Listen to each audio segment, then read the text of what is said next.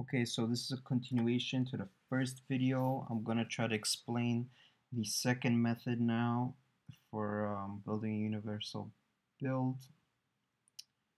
And basically, with this method, you need to initially create your background image needs to be in the 16:9 ratio. So what this means is this 4:3 is your iPad screen. And what you need to do is have the image go beyond that in the background, where you won't be able to see any of this part here on the iPad, but you will on the iPhones. And with that in mind, we can easily turn our iPad projects that we already have into iPhone ones just by adding some content on the side instead of removing some like we did in the first method. And for this, I have this project set up here where I have a pause. I'm gonna have a pause scene just to show you guys an error that arises that I read up on the website, and this normal scene. Okay, so what we have here is again the actors that are relative to the edge of the device, like this pause button and whatever you may have, like a menu button or a retry or restart, whatever. And then I have these regular actors that just need to stay in place with respect to where they are on the scene. So that's exactly what I have them labeled as. Now I have this background image here, which is, like I said, the 16:9 ratio. So it's bigger than the actual image we need for an iPad project, at least in its width. And it goes off the screen here. And you cannot see this until we preview an iPhone preview. And I'm going to show you exactly what's going to happen now, guys. Here is your iPad project that you have built, and this is what it will look like after we built for our universal binary. Remember to cap it on crop, and remember to reset the scene, since these rules inside here will fire and when the initial scene loads on the iPhone, and therefore position themselves properly. So there is your iPhone 5 view and your legacy iPhone. Again, remember to reset, and it fills up the scene properly with the buttons readjusting their positions properly. So what's the trick here? Create 6 attributes as follows. You may not want this use pause. I've just put that in there because I'm building a template which will have the most general method of turning your game into a universal game, and that deals with the pause issue that will arise. I will show you in a minute. So the attributes you want to make are scale factor. That'll take care of itself. You don't need to fill it in. Build platform width and height. You fill those in similarly like the first file that I showed you. They're just basically the size of the iPad platform that you're building on initially. And then let's call it a camera offset X and a camera offset Y. And those will take care of themselves. So this time you're going to need to make an unlock actor. There's nothing in here right now, but when I put it on the scene, I unlocked it.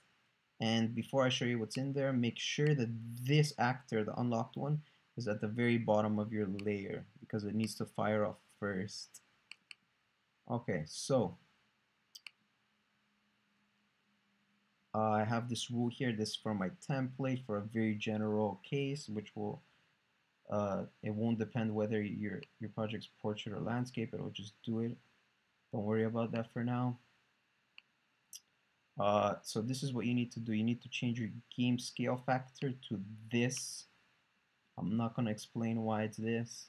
It's just some math stuff. And it basically just calculates how much your game's going to scale.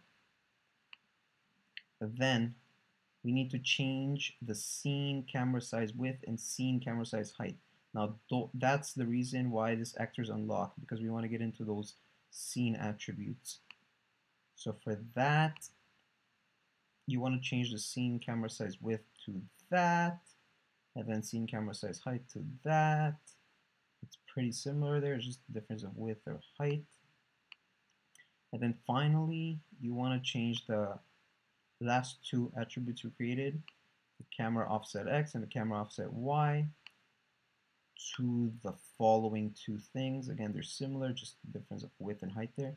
And I'm not going to explain to you why those things are the way they are.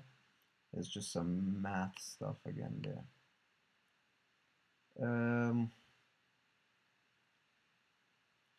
Okay, lastly, don't worry about the use pause for now. Just make sure you have these two rules. They will create your camera origin. They will move your scene. Oh, actually, you know what? You do need to worry about that because this is where that problem that I read about arises. Now, if you have pause on your scene, changing your camera origin will reset it back to 0 the second you hit the pause button.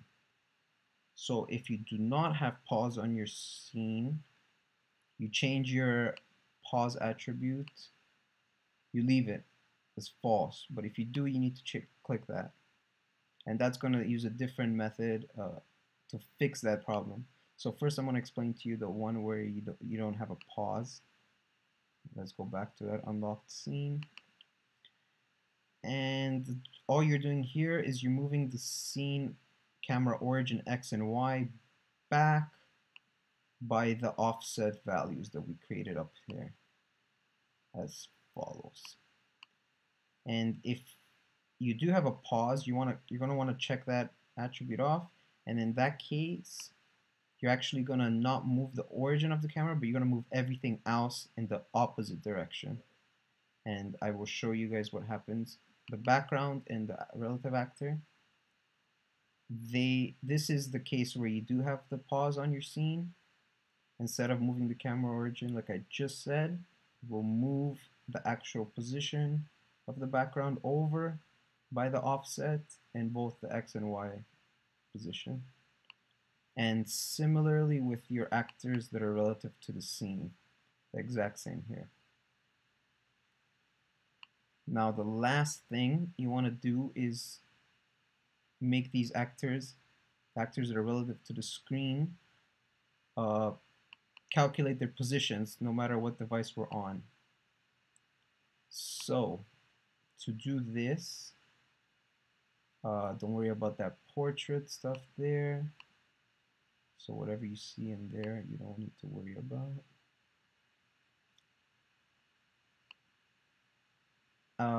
So if you do have the pause, it's going to move the Y positions of any one of these actors to itself plus the offset in the Y direction, and then depending on whether the button is on, let me show you guys, this half of the scene or this half of the scene, and we'll do something different as follows. If it's to the right of the half line of the screen, it will move itself to twice that offset in the RX offset. However, if it's on the left of it, nothing will happen, it will stay there. Now this is all for if you have a pause on your scene. Basically what that's doing is moving these all over, sort of, but not exactly. Now if you do not have a pause, just look at this part here. All you need to do is, if its X position is on the right of the midpoint of the scene, it needs to just move over by the offset in the X. Its X position needs to move over by the offset amount. And if it's on the left, it needs to move in the negative offset direction. So basically, its position minus the offset. And that's all you need to create the second method of a universal build. And since this is a general method, this would actually work on the Fire or whatever other device you deployed.